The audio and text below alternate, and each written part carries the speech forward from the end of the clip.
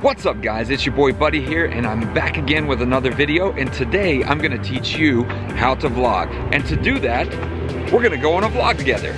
Let's go.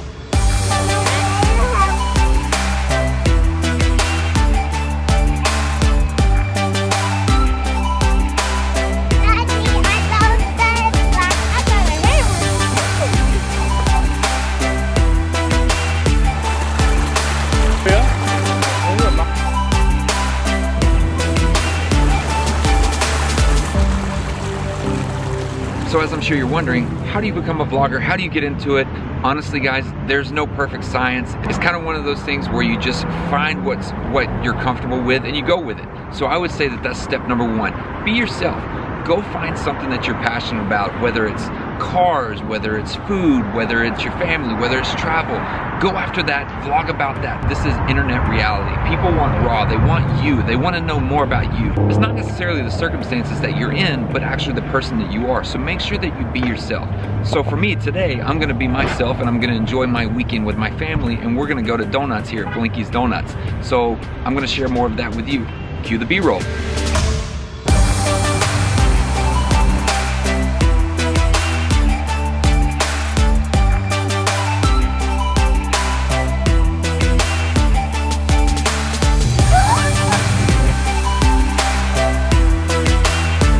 Cheers.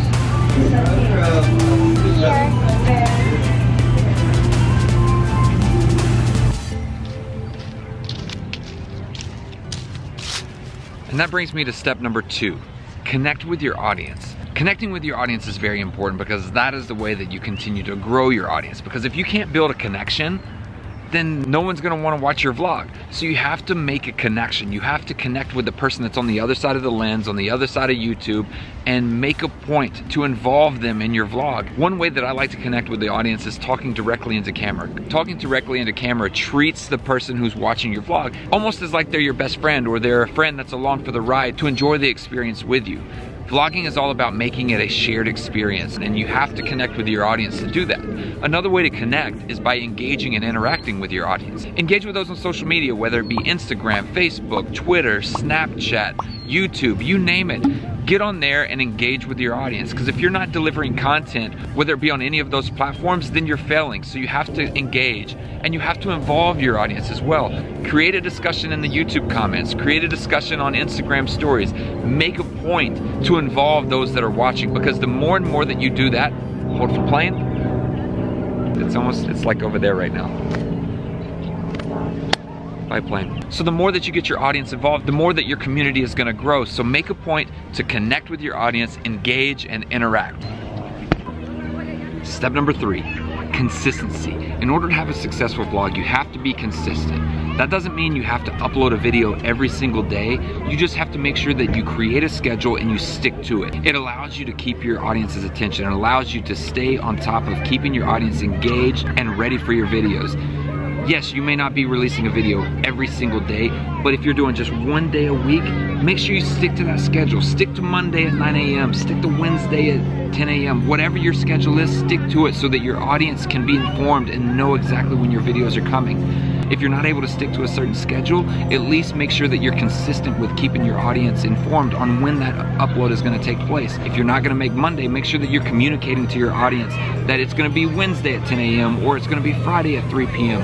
But you have to be consistent on communicating with your audience and letting them know when the video is gonna be released, because the more consistent that you are, the more consistent your audience is gonna be when they're showing up for your vlog. So make sure that you stay consistent, stay on top of your schedule, and make sure that you communicate with them exactly when and where they're gonna be able to receive the content. Moving on. Tip number four, develop your own style. Buddy, what does that mean? What I mean is find something that's comfortable with you and just go have fun and create. You don't have to go out and copy the Logan Pauls and the Casey Neistats and the Peter McKinnons and the Yoon Olsens and the Alejandro Solomons.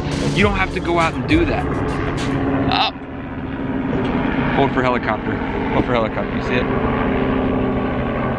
As I was saying, develop your own style. It's okay to start out and use those guys as inspiration. You know, Logan Paul, he's the type him and Jake Paul, they're the kinds that they're a little more chaotic. Their cuts are very quick. Their pacing keeps the thing moving forward. The storyline is bouncing back and forth. There's a lot going on. It's a lot of high energy. That's okay if you're that type of person, but if you're more laid back, kind of relaxed type of person, don't take on that style, because most likely that's not gonna work for you. Focus on developing your own style. For me personally, I enjoy watching people like Peter McKinnon and Casey Neistat, simply because they're a little more relaxed and they're a little more laid back, and they love to focus on the cinematography and they love to focus on the B-roll. B-roll is very important to me because that helps me tell the story and move the story along. And in the next video, I'm actually gonna show you how to make the most epic B-roll possible with the equipment that you have. So stay tuned for that. So as I was saying, I really enjoy the B-roll that they do because it helps push that story along. It helps you discover the narrative about where you are, where you're going, what you're doing. It helps set the tone of the actual video. And also with that style, you want to focus on pacing. As I was saying a minute ago with the Logan Paul videos and how high energy and chaotic his videos are, that's because his pacing is very important to him. It helps keep the audience engaged, and you can do that with a more relaxed vibe, similar to Casey Neistat and Peter McKinnon, because they're keeping you interested in the story by the visuals and the music and the tone of the video. So it's very critical to me that you develop your own style and that you understand the power of storytelling and how to pace your videos and the way that you want to shoot it, because all in all, that is what's going to be your collective style and the way that you present your material. So make sure you develop that style, or start out by building upon what others have laid out for you, and that will help you grow. I promise you, I promise you, I promise you, that is one of the biggest key elements for your vlog, is discovering your style and developing it and making it exactly who you are. By the way, I'm out here in the middle of a lake with a life vest that I don't think is gonna save me, so I should probably get back and find my family. I am way out here.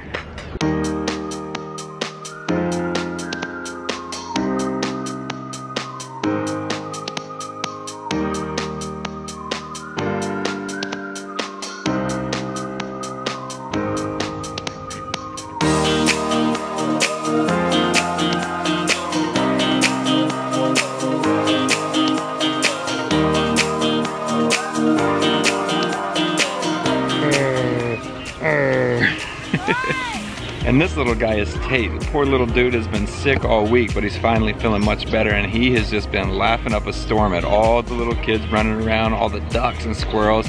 He has had a blast out here today, so I'm glad that he's feeling much better. So I think I'm going to take step number 5 onto the bikes. Let's see how that goes. Good job, yeah. Tucker, here we go. Are you having fun? Yeah! Hands up.